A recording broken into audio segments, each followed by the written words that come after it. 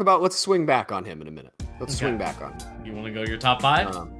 Let's go for it. Here's all my right. top five. Let's do this. Let's go. Let's save everything but your last two. Can you? Okay. Everything but your last two. So do the three, and then the last two we'll leave up for the viewers to see which team, which starting five would win. Okay, let's do it. All right, my number 5 is Joel Embiid. Joel Embiid. Joel Embiid, I agree with you. A lot of the things you said, and this is one of the hard things. And these lists are subjective. Like, at the end of the day, there's no way to put one of these lists definitively together. It really comes down to your opinion, right? One of my biggest criteria, just in terms of like picking any player in terms of where I'm going to put them, is you have to look at the faults of every player, right? And his is in line with a lot of the guys we've talked about. You know, AD and him, the injury stuff is pretty much the same, right? If anything, AD is, it's right there. You know, I almost said AD plays more, but that's not true over the last few seasons. Yeah. The thing with Joel Embiid, and this is what I was getting to, his highest high in terms of what a single game of Joel Embiid can be is top 5 in the league right now. There's only one dude in the league, I would say, that can play better defense and be as offensively dominant in one single game as Joel Embiid.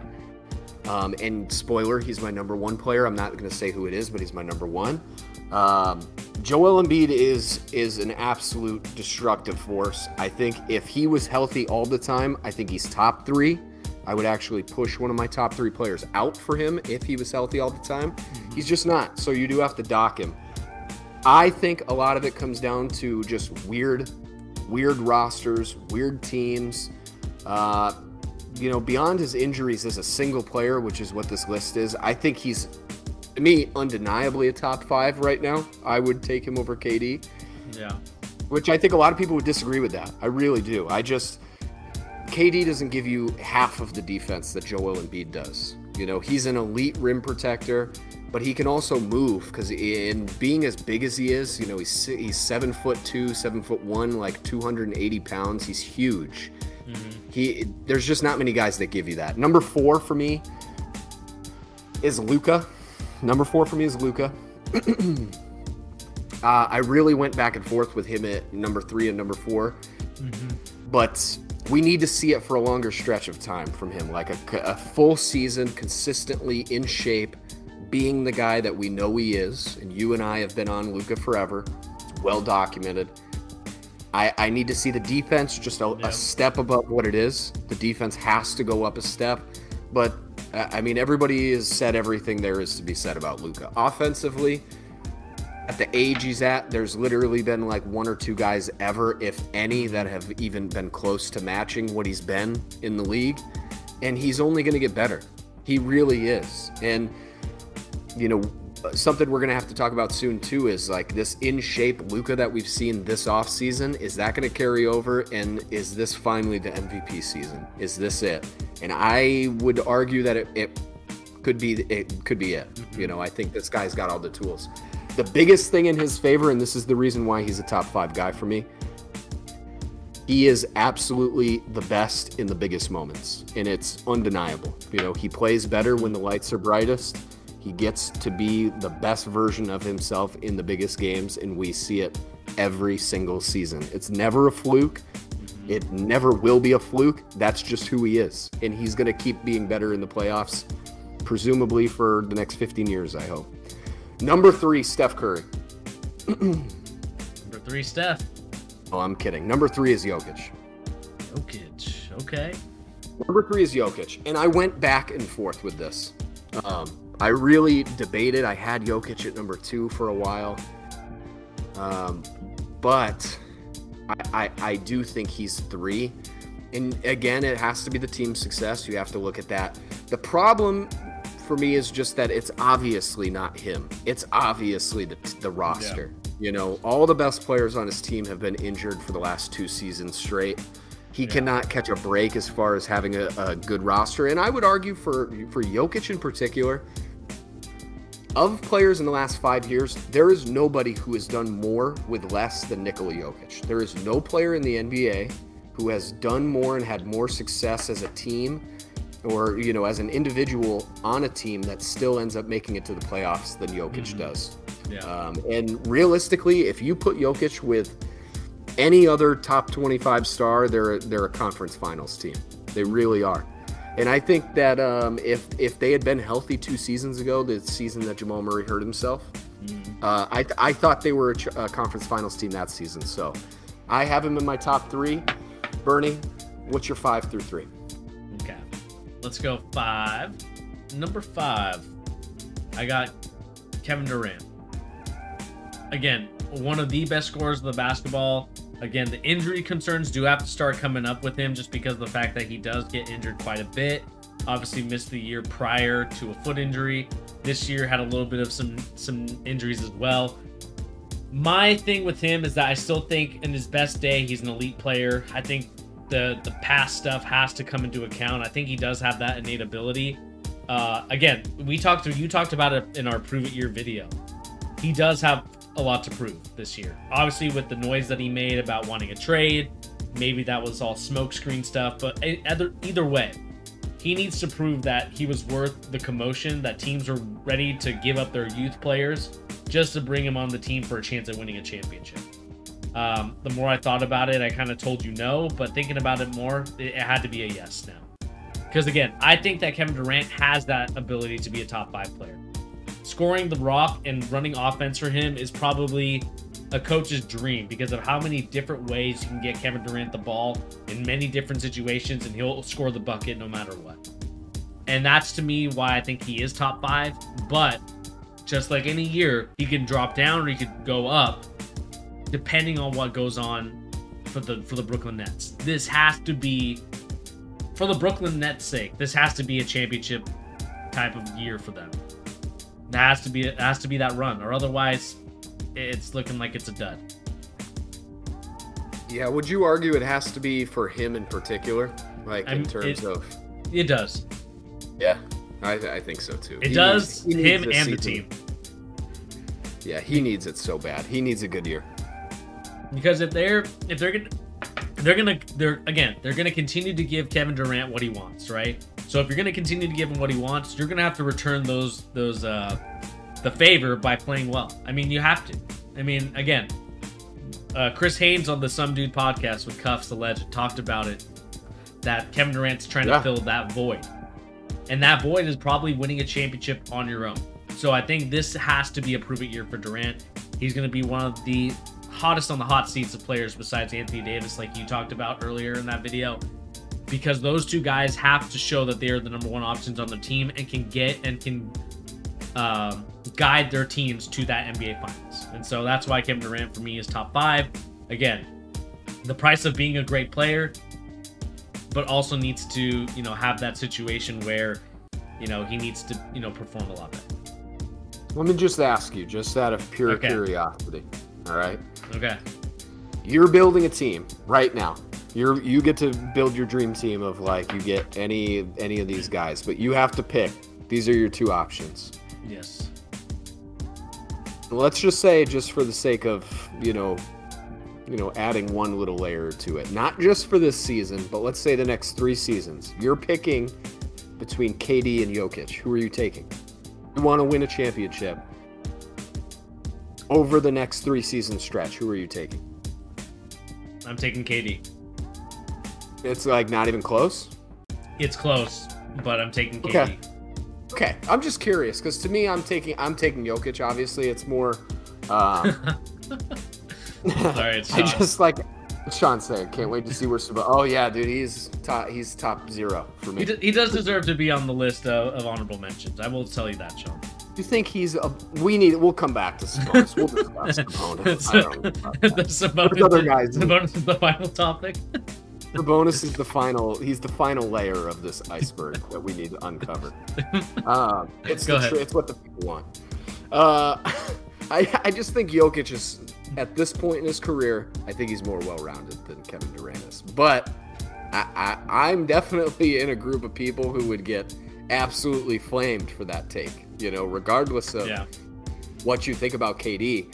But one of the reasons I asked you about the chemistry part of this equation before we even started this little exercise we're in is because I think it affects Kevin Durant as far as I'm concerned, where I would take him. What did I put Kevin Durant as? I had him as number 6 on my list, I believe, of my final. Let me check. Yes, you had him at 6. I would probably, I mean, I'd consider moving him back 1 or 2 spaces on my list if we're discussing the chemistry, just because, like, we see what Kevin Durant has been these last couple seasons, what it's meant to Brooklyn, and what their fortunes have turned into. And that, to me, is a player like, let's say, my career is riding on it. I have to choose between these top amazing players. I think that matters in the equation, personally. But for the sake of the list, you're not wrong. I mean, KD is... There's not many people who are as offensively as just freakish as he is. Yeah. And then number 4 is going to be one of our guys. We've been high on him this whole time he's been drafted, and that's Luka Doncic. Wow. Where is LeBron on your list, Bernie? Where is LeBron on your list? I thought I was the biggest stan. I'm ready. But no, the reason why I had to put Luka there at as in the top 4 for me is because I think that he, like, watching him play, the change of pace that he has to the game, I think there's a lot about him that coaches are going to unlock if he does get the right team. And again, it comes back to that conversation that we had and why I kind of dinged Jokic in that sense. But I think this is also kind of a year where Doncic has to prove it. Again, he did get to the Western Conference Finals, I believe, right, against the Warriors in that final because they beat the Phoenix Suns. And I think that that's a step in the right direction, and that's the reason why I have to put him higher on the list, because I think that Doncic can do it. I think that, again, is Christian Wood going to be the answer for Doncic and them? Probably not. But what is going to be exciting for them is figuring out for Luka how to, again, get that MVP. Because I think that, again, you talked about the in-shape Luka. He does have to stay in shape in order for them to be a team that obviously gets into the playoffs, but more so in a team that contends for the Western Conference Finals. And so for me, I think Luka has that ability if he can kind of continue. Again, the durability questions have to come into play, but I think he's shown it last year that he's kind of committed to it, and I think that it's going to be a lifestyle change for him. And watching him play, man, he is probably one of the best change of pace guys I've ever seen play the game. And he's only, what, 21, 22 right now? Maybe even 22? He might be 21. I'll look it up. You keep going. But he's going to be one of the best players, man. I can already see it in him. I can see that he is going to continue that elevation. And again, as soon as he gets a little bit more consistent with the three-point shot, that to me is going to be the awakening where Luka's going to win not only MVPs, but also championships. I don't know if there's any... 20... No, I mean, I agree with you. I mean, we talked about players not in the top 5 that could move up into the top 5.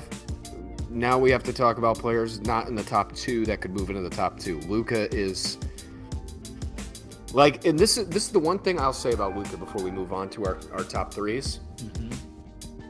There is a season that is going to come from Luka, all right? And I'm going to prognosticate here for just a second.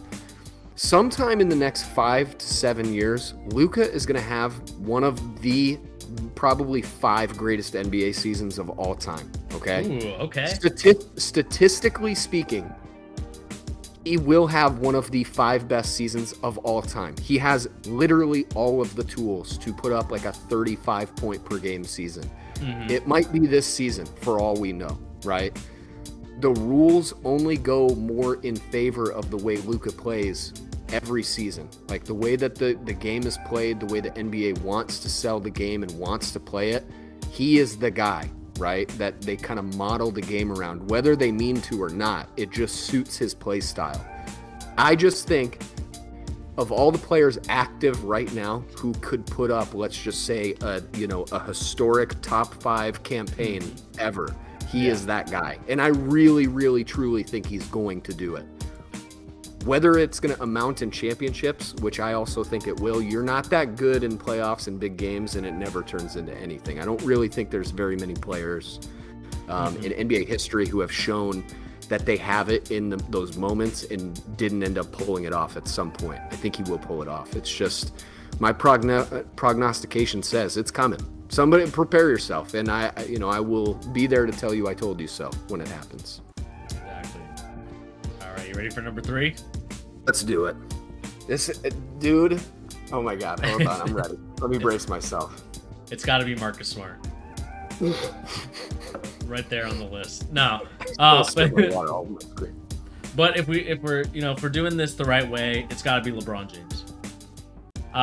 Again, I think, just think about this. The numbers that he put up with that old riddled team has got to be something that probably will never be done in a while. A guy at the age of 38 years old carrying a bunch of guys that, again, some of them are good players individually, but what I'm not seeing from them currently, for me, when it comes to like LeBron James, is more so the fact that he's not going to be a guy that carries a team anymore, clearly, but still being able to put up those numbers that he did, averaging 25. I think this year he averaged 30.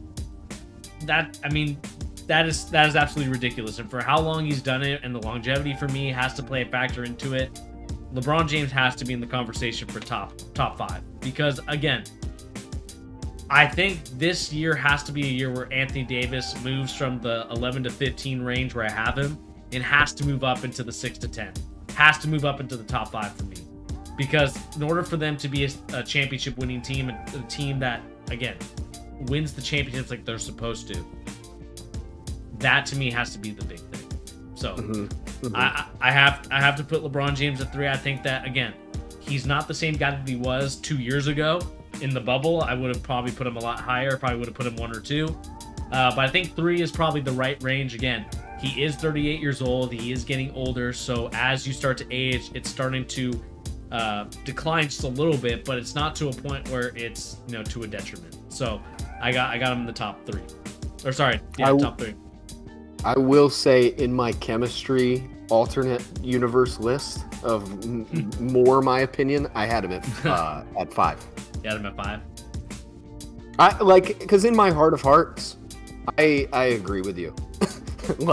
In my heart of hearts, I would want LeBron in somewhere in the top 5 picks. Like, if he's available and I'm picking one of those guys, there's only a few of them that I would say undoubtedly are better right now at this point in their careers.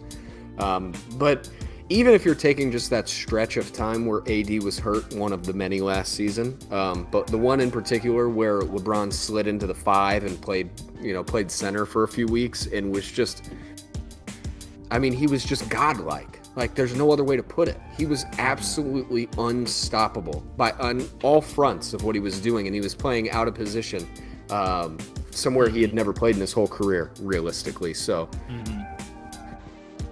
Tar Heel Nation, what are you saying? LeBron is so cooked on D. I respect his offensive package at his age. Anyone can blow by the king these days. Here's what I'll tell you about this. Yes, he will get blown by on defense, but he has to reserve those minutes on his legs to the offensive end, because Lord knows they're not going to be able to score the ball if LeBron passes to them. And again, I know that the excuse of the players and things like that, but you're passing to guys that are not making open shots. That is a hard thing to do. And so I can't defend necessarily the defense at times. He's just, again, has to take so much pressure on the offensive end that just allows him to, or doesn't allow him, but he needs rest. He's not, like we talked about, he's not 27 years old anymore. He's 38. He needs his rest. He's not going to play. We talked about this in a previous segment with Gilbert Arenas, talking about him playing 40-something minutes. He's not going to play that anymore. That's just not his game. He's not going to play 40 minutes of great both sides of the ball. He has to rest at some point, because he has to carry the offensive load to such an extreme that it hurts him defensively. He's a liability. True. And one thing in his defense, too, I would argue, is the IQ he brings on the court in terms of getting dudes in the right position. Look at what happened in the 2020 bubble. Look at that. That team defensively was absolutely annihilating teams. And LeBron, I would argue, was almost just as cooked defensively as he is now. The difference is that he had better defensive players that he could help put in the right position, schematically, and just tell these dudes where to go. He was working with absolutely nothing defensively last season. So, one of the things that is totally, under talked about is how much teams scheme to cover up their weaknesses, right? Look at think of Dallas. Dallas is completely offensively built around Luka's skills and everything he can do, which is pretty much everything. Defensively, their goal is to cover up Luka as much as possible, right? And he's not a terrible defender, but he's definitely not a very good defender on most nights. KD is definitely not like an elite defender. A lot of these guys aren't. The difference is that they have better teammates around them in terms of putting them in the right position. And one, their athleticism at this point in their age can cover up, some defensive inefficiencies. So I put LeBron, what did I have him at? I think I put him at 7 or 8. 7. So put him at 7. Like, I would argue if anybody's wrong with LeBron, I think it's me. I would probably say Bernie is closer to right than I am. So the only reason I put him there is I just had to keep the team success energy. I have to keep it. That's one of my things. Like, you can't not make the playoffs to me and be a top 5 player. But if anybody should be, it's probably him. It probably is.